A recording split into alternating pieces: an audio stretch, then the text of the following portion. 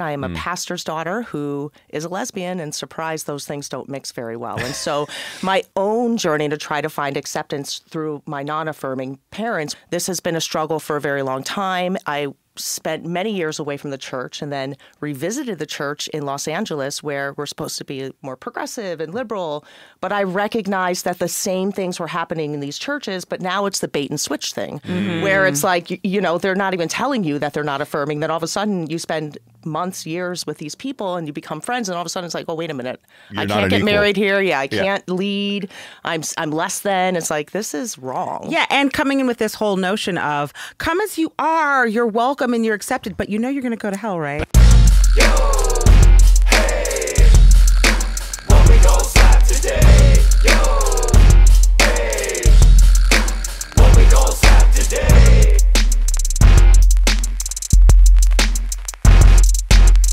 All right, yo.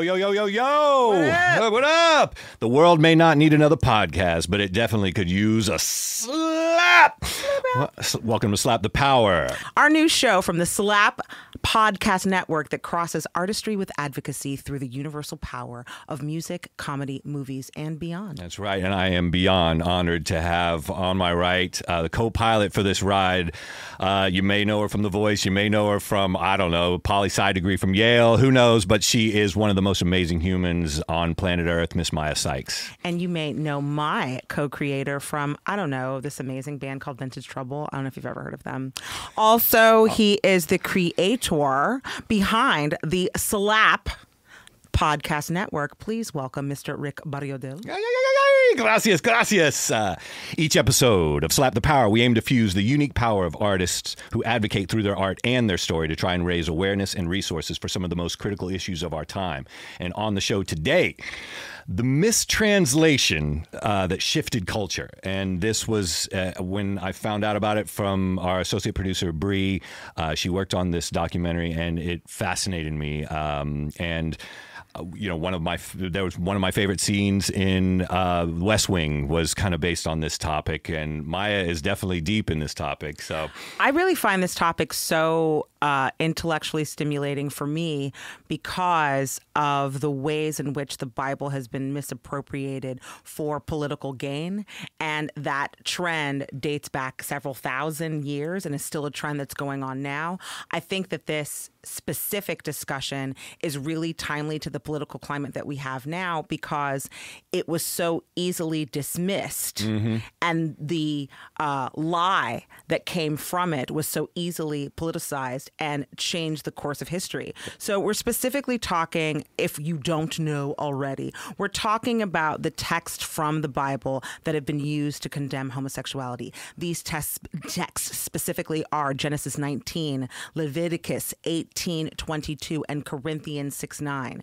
So these passages that have been used to condemn homosexuality have been cited in a specific way and bastardized in a specific way to get a politicized message across for political gain. And that message is homosexuals will not inherit the kingdom of God. This is not true, however, if we go back to the text in its original form. And here to help us shine a light on that is this amazing woman who sought out from her own journey to seek why the Bible was condemning her and if they actually were. So our director is none other than the amazing woman who directed the documentary 1946, The Mistranslation That Shifted Culture. Now, let's just talk about this film for a little bit. 1946 has won several awards, including the Audience Choice Award at the Cleveland International Film Festival, Best of Fest. Woo, that's a good one. That's a good one at Palm Springs International Film Festival, and that's a huge one. Yeah. And the Audience Award at the DOC NYC, which is America's largest documentary festival award. That's right. We are honored to have in studio today the director of this beautiful documentary, Sharon Roggio. Thank you. Rocky! Thank you for being here. Of course. Thank you. Yeah, those are all wonderful film festivals. I'm just going to brag a little. We also got the Audience Choice Award at Boston. So cool. And the Jury Prize. Flex. And in Miami at Outfest Shine. Yeah. So it's been wonderful. The audience has really responded to the work, which, as you all know, being artists, when you put your soul into something and you want it to be received well, to have the audience respond the way that they are doing all over the nation. And we went to the British Film Institute in London, and we got a standing ovation there. That's amazing. Yeah. We hope to do more countries soon. And it's fascinating to me, and I also want to put this sort of disclaimer in there. The objective here is to find the Overton window. I make jokes all the time, about the evangelicals kind of pushing back and everything. But so many of my friends kind of fall into this category, and I really do want to approach this with an open heart and an open mind. But after watching the documentary, it's not a faith thing. This is written word and mistranslation of the written word that only happened and really came to what we know today in 1946, the title of the film. And if you can, start off and tell us how you tripped over this yourself, because I just found out about it, and it's fascinating because you realize this is all just it's a mistranslation. Yeah, and thank you for recognizing the tone of the film, because we do understand that this is not an attack on anybody's faith. This isn't an attack on God. It's not an attack on your beliefs. This is about a real mistranslation that impacts our real reality, that we have the evidence to show how this was done. And so if we can start from there, hopefully we can have a bigger conversation. So that was a little bit of a catalyst for me as well to get involved, because I'm a product of religious trauma, however you want to say it. I am a pastor's daughter who is a lesbian, and surprise, those things don't mix very well. And so my own journey to try to find acceptance through my non-affirming parents, which means they don't affirm me fully in my identity. I can be a participant in some church cultures, but I'm not fully equal. And so this has been a struggle for a very long time. I spent many years away from the church and then revisited the church in Los Angeles, where we're supposed to be more progressive and liberal. But I recognized that the same things were happening in these churches, but now it's the bait and switch thing, where it's like, they're not even telling you that they're not affirming. Then all of a sudden you spend months, years with these people and you become friends, and all of a sudden it's like, oh, wait a minute. I can't get married here. Yeah, I can't lead. I'm less than. It's like, this is wrong. Yeah, and coming in with this whole notion of come as you are, you're welcome and you're accepted, but you're going to go to hell, right? Exactly. And all sins are equal. It's like, first of all, it's not a sin. Yeah. So once I started to slap back, right, at this church that I was going to in Los Angeles, I started to really ask the questions and really doing the digging in the Bible. And I found people who've been doing the work well before me. Yeah. And I stumbled upon Kathy and Ed, who stumbled upon at Yale University these archives because they asked the question first: who made this decision to put the word homosexual in the Bible, and why? Why did it end up in 1946? Was it political? Was it cultural? Was it ideological? So they asked a question. They started doing the work, and I was just a product of it myself, trying to answer my own questions. And so as a filmmaker and somebody who's been working in film for a long time, I felt that it would have been irresponsible of me not to do this film once I learned that there is a tangible mistake that we can start from. This is important for me and my family. I know it's got to be important for so many other people. Millions. So I quit my job, just started putting my own money in, and was like, I have to do this no matter what, you know? So, and I did. Now, I have a question specifically related to the film. One thing that I found super fascinating is that before this 1946 divergence, homosexuality in the Bible was referenced as homosexual deeds, and those were given, that name or that moniker was really given to acts of deviant sex. So it became the tie that homosexuality was then therefore tied to acts of deviance, like acts of pedophilia. So it seemed like there was a direct correlation between demonizing homosexuality by attaching it to acts of depravity that were really meant to take away choice, to be abusive. And then we have this, on top of that, it being this divergence. So I want to talk a little bit about how that came to be and how this divergence was easy to happen because there was already the tonality of homosexuality being mistranslated because there wasn't the right words. We look at the Bible originated in 3 texts, Greek, Hebrew, and Aramaic. So the language did not exist to even say what homosexuality was. So in its early translation, translations, a lot of acts of pedophilia or acts of power or acts of abuse were tied to the word homosexuality. So it seems like this divergence was even easier to do because of that climate. Can you speak a little bit about that? Sure. Especially for our audience. Yeah, absolutely. And so when Kathy and Ed first went in to ask these questions, they felt that there was malice attached to this. They're like, I know that the translators are going to get these dirty homosexuals and they're going to, this is politicized and all this stuff. But what they found was the translation committee, when they were challenged on it, actually admitted that they made a mistake in everything you just said: abuse, exploitation, power over someone. And the King James says those who use and abuse others. Oh, that's actually, that's Eugene Peterson in the Message. I'll get back to the King James in a minute. But the point is abuse of others. And so what they found was the translation committee team actually saying, no, we got this wrong and we can do better. And then they changed it to sexual perverts, which still isn't a good translation. But you hit the nail on the head. It's like when the translation committee made the decision to put the word homosexual in the Bible for the first time, they were looking into the culture and they were like, okay, so we know we have abusive sex. We have the malakoi and the arsenokoitai, which you'll have to see the movie a little bit, and maybe we can get into the weeds with that in the Greek in a little bit. And that was fascinating too when I learned that one. Yeah. And it's men who are having sex with men, but what kind of sex is this? It's illicit sex, it's power, and it's usually non-consensual. There's a lot of these things going on there. But in the 1930s, when the translation committee team first looked to do this work, they looked into the culture. They said, who is these abusers? And they were like, oh, homosexual. And so, yes, it was easy to pen that in. But now what we can see from the notes is the translation committee actually saying, oh, wait a minute. You're right. We made an error. And so every single Revised Standard Version translation committee from the 70s on, they realized in 1959 when they first got the letter, they were able to publish again in 1971. They had a 10-year gap because of a contract issue, so they couldn't even publicize. 10 years. How many Bibles went out in 10 years? Exactly, and that's the issue, and we talk about that in the film as well. And then by the 70s, when the other Bibles used the RSV as their root text and then started to put the word homosexual, not just in 1 Corinthians 6:9, but in the 6 different clobber passages where it just doesn't belong, that's where we see malice for the first time.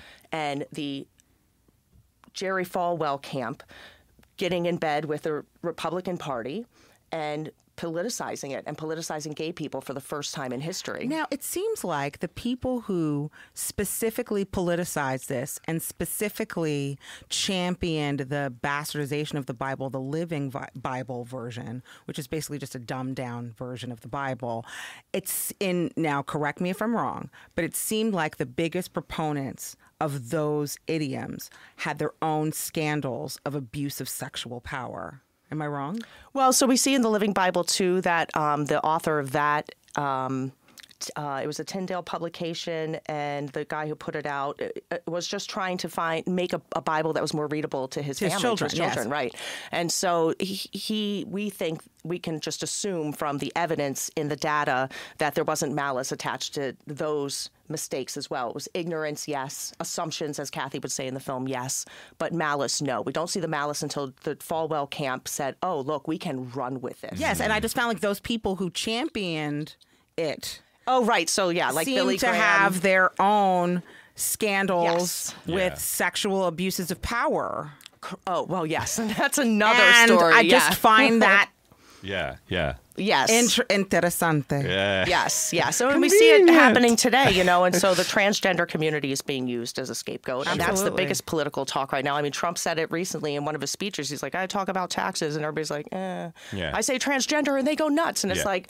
You're putting the game out there, man. And 2021 was the most dangerous year on record for transgendered individuals. So it's completely politicized. They're using it for power. They don't care about us at all. And there are people who are using it in this way. But again, we wanted to make a film that wasn't vilifying everyone, because there are innocent people too who believe these things, this propaganda that are just, they fall victim to it as well. And so we want to lead with empathy and conversation and try to get to the academics of it as best we can to encourage bigger conversation, to shift our culture away from politicizing groups of people. Sure. I thought that was so beautiful, especially using your father as the example, because you both have so much empathy for each other, even though you're clearly at an impasse about the idea. But I think that the wonderful portion about this film for me was it opening dialogue, whether or not, because I do feel that our way over is dialogue and just keep having the conversations. And so I did feel that as the hopeful entity, even if your father doesn't cross the rainbow bridge, if you want. Yeah. But I did think just the fact that he was saying, you know, I do feel empathy, even though I don't understand. And I've chosen to say that this way is right for my own mind. But it does lead me to this next question. How do you change the minds of people who've decided not to change their minds? Sure. So one of the reasons we wanted to get my dad in the film, and I'm so grateful that he was in the film, not only just to show the love that we have for each other and to mirror for other people what our struggle is not unique. And this goes on in a lot of families. And so my dad's lesson would be, don't kick your child out, love your child. And my lesson would be, okay, if it's safe for you and you can be in relationship and you feel it can be healthy in some ways, be in relationship. But one of the other most important things is we know, and I know we're not going to, my dad's never going to change his mind. He made that very clear in the film. And so there are going to be a lot of people whose minds are not going to be changed. And that's okay. They're allowed to stay in their beliefs. And again, this is not an attack on anybody's beliefs. But once your beliefs start to impede on my policy, on my basic human rights, now we have a problem. Yeah. And so the goal is to have, there's enough people in the church that are already, this is tugging on their heart, where now we can have the head match the heart. We've got the work, we've done the work, here you go. Let's hopefully, now let's move this group who are willing to recognize new information and say, yeah, we've been doing this wrong. And the church has a long history of doing it wrong.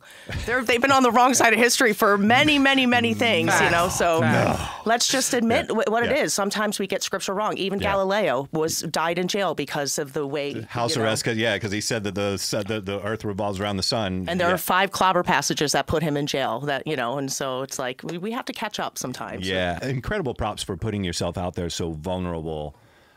In the story, I just thought that was it was beautiful, and I know how hard that it clearly was, but it is in the case of your dad. You know, like you said, you're loved, but then with a condition attached to it, Correct. right? And this is where the policy to me from the Jerry Falwell and the Reagan era became it is politics because it was power. They when you know something is mistranslated wrong or something like that, to then address it head on would be, good faith argument. To then instead use it as power and keep pushing something that is not actually accurate. At a certain point, it becomes disingenuous, and we're not even talking about the written word anymore. And that's where, like, for me, I didn't even know the Malachi was like translated as soft and lazy, right? It wasn't a lifestyle. I think it was to describe the way somebody is, and or a coward. We do this today. You're a sissy. You're a pansy. And so the worst thing you can be as a man is a woman. And so it was feminizing a woman. So some of it could be slang too. We don't really know what the intention of these words and the use of them was. It an actual prostitute, malakoi, or somebody who's being a young pederasty, a young boy being used for sex, or is it? And it has been proven that it's in the context of you're just lazy, you're a coward, you're not a man. Seriously, we've been doing it for years. It's the truth, and we were talking about this kind of off camera. When you can control power, the Republican Party had to find an issue. They continue to do it. They have to find an issue to keep people in the party because they're not leading with policy. They're not leading with ways to help you. They're leading with ways to have you upset at the way somebody else lives, right? And that's at the core of it, is they've been able to sort of hold on to this minority rule with respect to the majority of Americans, Republicans included, are it's an issue where we've definitely softened in a lot of ways on homosexuality, but the power is still controlled by the minority. But that's usually the case, is that the easiest way to control the masses is by making them as stupid as possible. So going off of their fears, right? Exaggerating them, and then going to the lowest common denominator is the way that most people, Republican or not, have maintained power. Yep. And I feel like the idiom of language and the access to books has always been the play card of any person who underneath their political agenda really has, megalomaniac tendencies. Sure. So there's one thing that I really loved when the theologist David said, you find him, and he said that I used to think that I was called to ministry despite the fact that I was gay, and now I realize I was called to ministry because I was gay. Yeah. I think that was such a beautiful moment in the film, but it really highlights the PTSD that so many, especially gay Americans, experience at the hands of religion. So what advice can you give those individuals who have experienced that kind of PTSD but are still looking for a Christian source? What hope can we offer to those people? Because I felt the film definitely gave me a cadence of hope that I would love to spread to. Sure. Yeah. There are tons of resources available for anybody who does want to still maintain a faith connection and or even just a community of people who have gone through the same thing. There are resources on canyonwalkerconnections.com, which is Kathy Boldock's website. And Free Mom Hugs is good for mothers and parents and fathers. Also, there's a Free Dad Hugs who want to support their same-sex attracted children, and these are secular or religious. So just know that there are people doing the work, and there are people like you who you can start community with. And if you are in a place where you can be in relationship with your loved ones who are oppressing you, again, make sure you're in a safe space, make sure you're in a healthy headspace, make sure you've done the work first. And it's a shame that we have to take on some of this responsibility sometimes to maintain the relationship. Sure. But if if that loved one is important to you enough, then, do the work, meet with the right people, get in the right headspace, and just show love. Yeah. Just show love to your loved one as much as you can and let them see you for who you are. And if they can't see you for who you are, get away. Yeah, exactly. Because, again, we want to make sure you're in a safe space. And unfortunately, sometimes our chosen family, they say blood is thicker than water. That's actually more about your chosen family, not the actual bloodline. Yeah. I also wanted to highlight belovedarise.org, which is an organization focused on helping youth embrace their faith and queer identity. I think that it is so important to allow an individual to foster those things together, because so much of your identity sometimes comes from what your faith is, and to be censored from finding that balance feels just so mean and crippling. I just see the negative effects, especially on queer youth. Our youth in general are struggling. Yeah. We have to remember we're looking at an entire generation of children that have no social skills whatsoever because the last 3 years of their lives were robbed. The chance to ask somebody out to a dance, have a crush on someone, to go to grad night, to go to all of these important milestones that got taken away. And I can't imagine what it's like to also be living in a time in which your identity is politicized everywhere around you. That's gotta be frightening. No, Beloved Arise is a wonderful organization, and I'm glad you mentioned it. It's an interfaith for queer youth of faith, and so all faith religions are welcome, all faith beliefs, and it's just a way for people to, again, get community in that age group.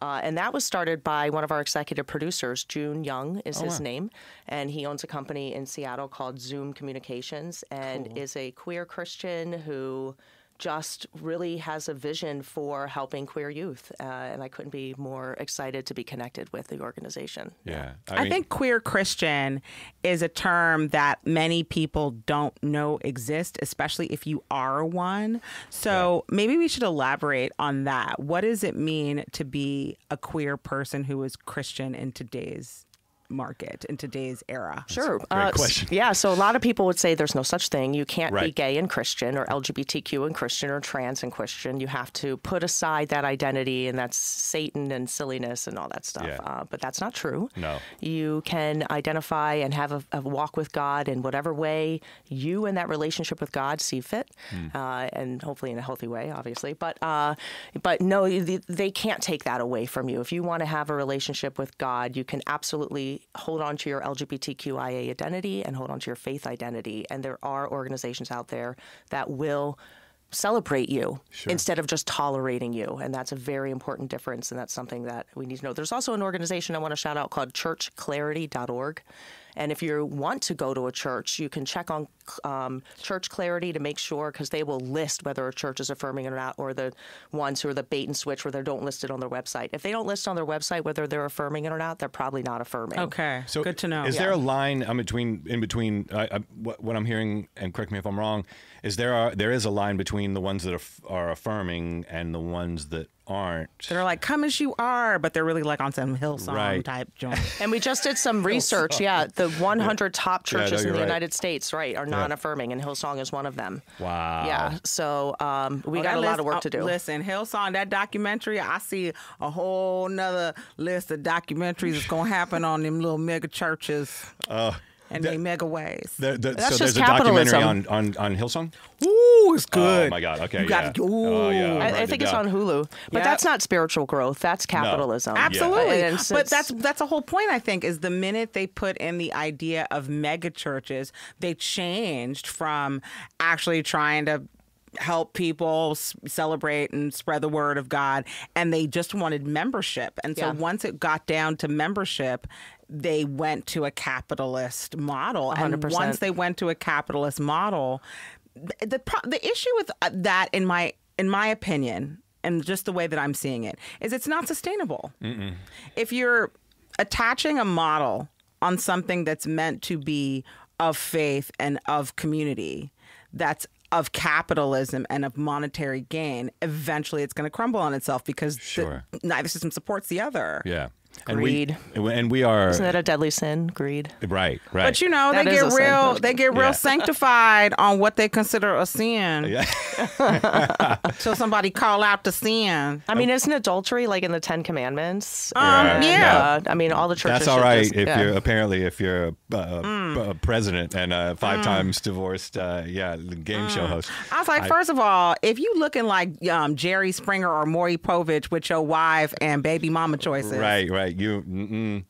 like every time you come up there, I just want to be like Jerry, and I know that's wrong. I think you did hit on kind of, we are sort of crossing a Rubicon, I feel like, also with, they just, it was keep going left, and now it seems, because everybody is kind of, like I said, the majority of Americans are fine with, homosexual relationships and marriage. The majority of them, our laws federally don't reflect this because of the way the Electoral College is structured, from a power standpoint towards the rural places. And back to your point on, if you can keep people uninformed, you can control them.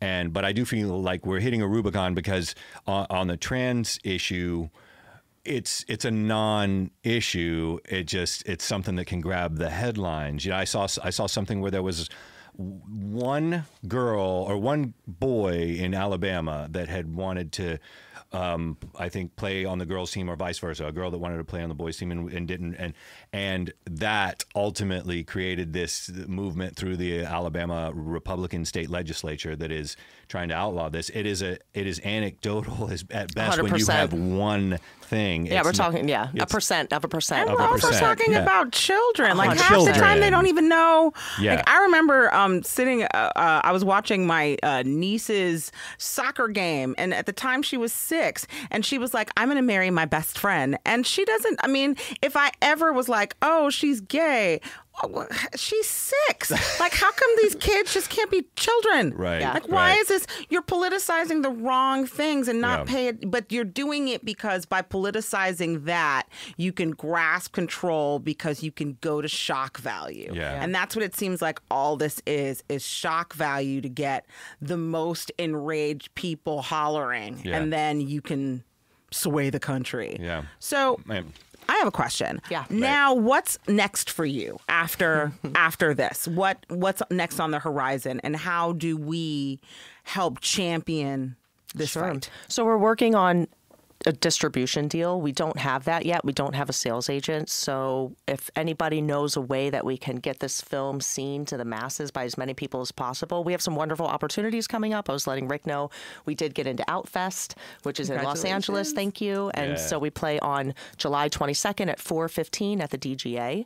And that's a great opportunity. But we just would really, the best way to support us is follow us on social media at 1946themovie.com across all social media platforms, and keep sharing, telling your friends and family. Watch out, because we are going to release. If we don't get distribution, we're going to self-release. Okay. And so we'll see what that looks like, and we're making our decision in the next 6 weeks. So watch our pages. We'll be making announcements soon so we can make it available to as many people as possible. So what's next for me is the Impact campaign, which means making sure that the film is available in underprivileged communities that might not be able to hold a screening, or big cities, so we can go to small town Alabama and Mississippi and Oklahoma and Utah, wherever we can go, and even all around the world. We've got ambassadors, we call them, people who've been reaching out because we have a huge social media following, and people who've been following the film for years. So we've got ambassadors in South Africa, in New Zealand, in Australia, in the UK, in Spain. And so we're going to start initiating. The United Church of Canada is first on our list, actually. And so, Canada. Yeah, Canada. They've actually been very supportive. And so... You're undoing. That's what this movie is so working. great at. Yeah, no. Well, it's what's so this film is so great at. You're basically undoing this sort of pamphlet kind of propaganda twist on things that has caused so much trauma and so much destruction in the family structure unnecessarily, and it's causing this fight in between unnecessarily. And I appreciate you bringing this to light, and we're going to do everything we can. We'll put anything will be in our show notes. Thank you. Yeah, no. One more thing, though, we also are working on a workbook discussion guide. So once the movie is worldwide available, which again we're working on this year, there will be a pamphlet that you can download and or get a booklet so you can write in and take notes. But it'll define some of the things that we mentioned in the film that maybe help you give it a little bit more understanding. We'll also answer questions like, well, homosexual wasn't there, but it was always a sodomite, and that's the same thing. Well, no, it's not. So absolutely, we'll answer that, and just some of the top questions that we get. They're like, what about one man, one woman, the biblical view on marriage, and things like that we're going to make sure that those questions are answered. Some other thought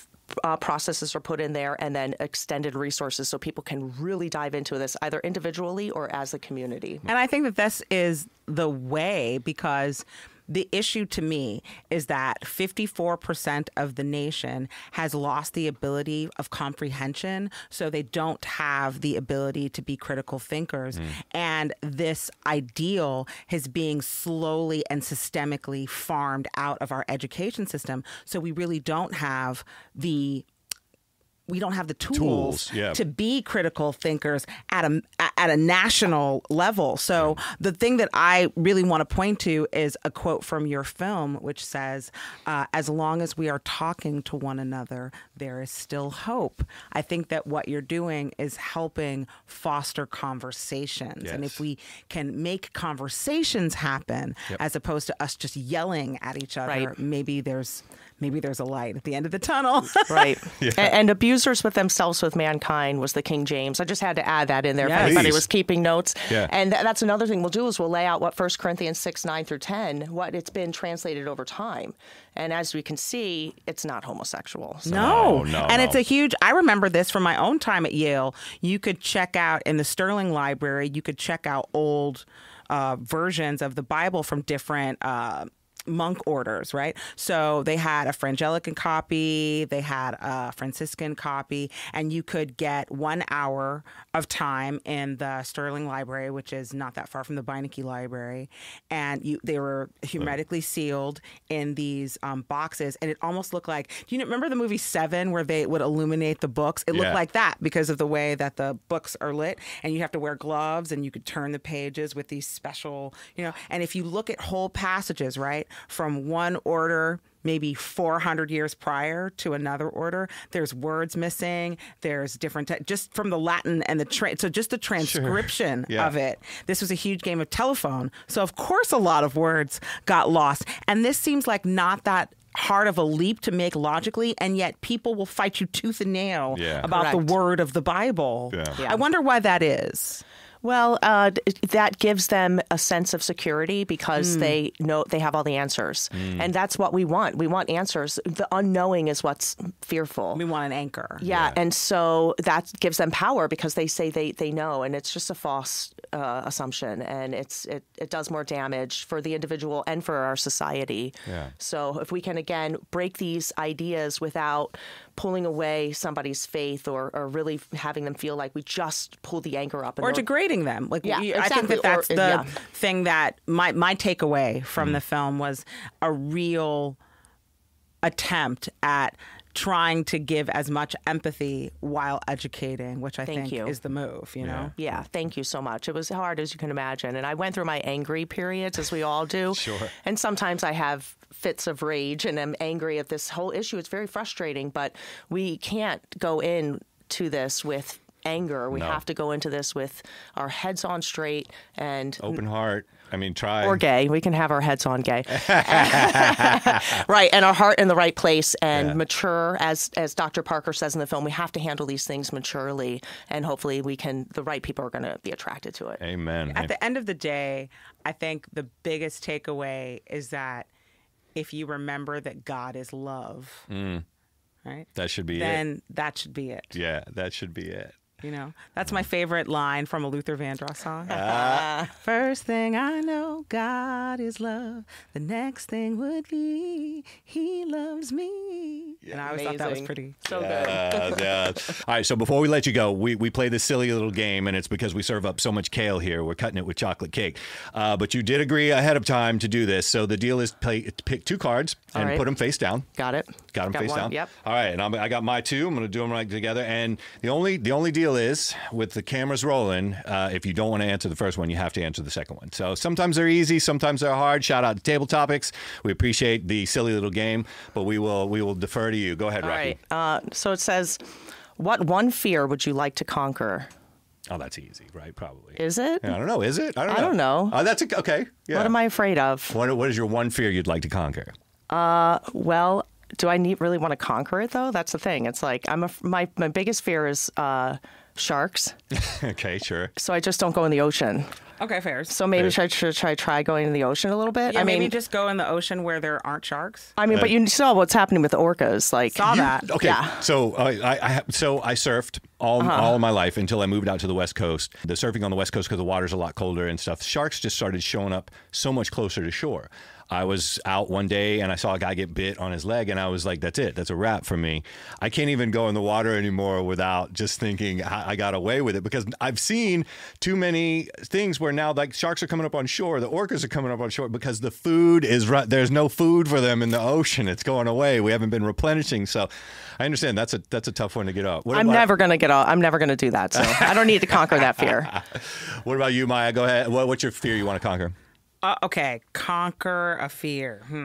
Okay, I don't know that I can conquer this fear either. I'm scared of the police, and I've always been scared of the police because I haven't had the best incidences around police, and I've seen, police brutality pretty much my whole life. That being said, I've had some lovely encounters with the police, so I'm trying to see a new way about that and not take a systemic fear that has definitely plagued me my whole life.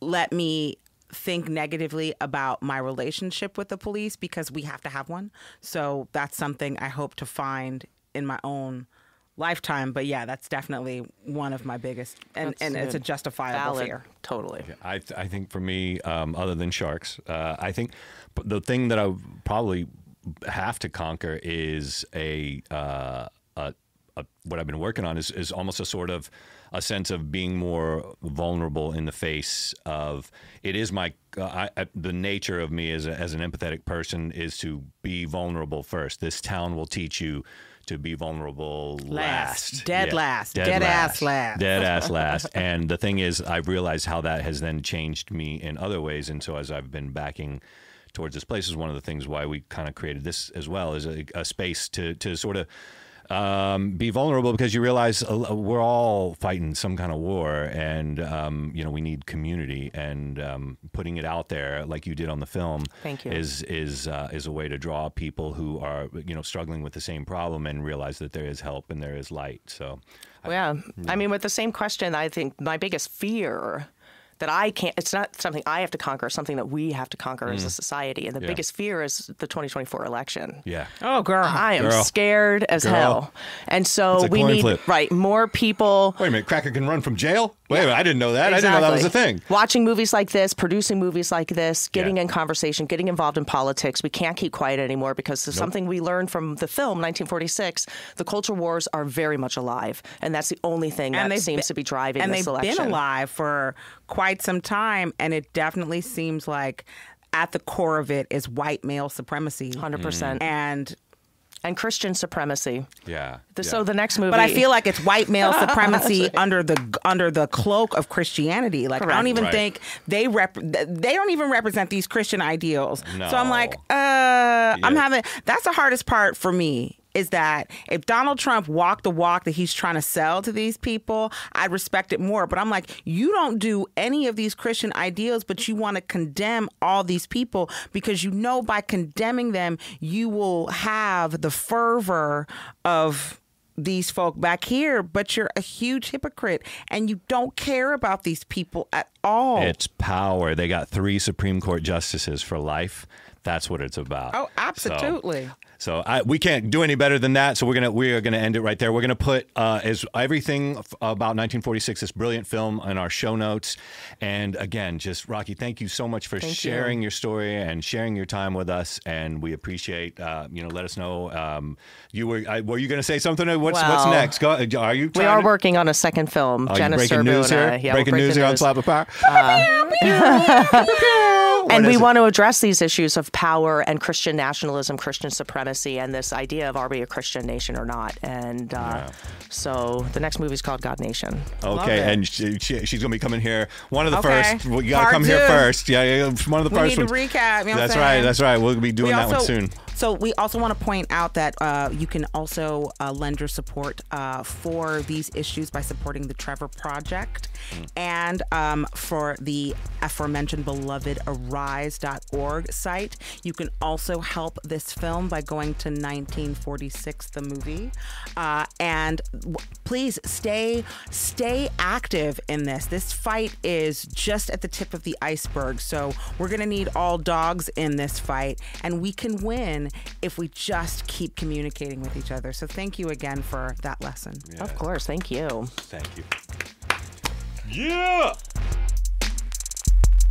Slap the Power is written and produced by Rick Barrio-Dill and Maiya Sykes.